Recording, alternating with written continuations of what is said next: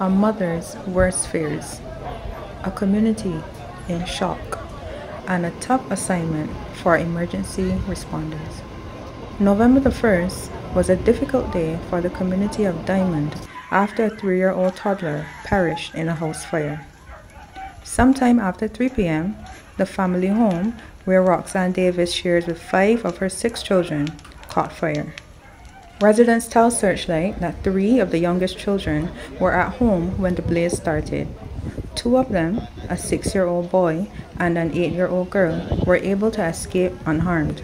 However, the youngest family member, 3-year-old Kendi Johnson, was trapped and could not find a way out. After the fire was eventually brought under control, fire and police officers combed through the debris to find the toddler's remains.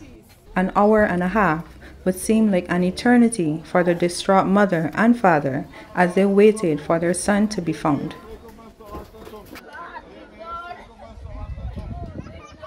Many in the community cried for the toddler, who was affectionately known as KJ, and expressed regret at not being able to save him from the fire.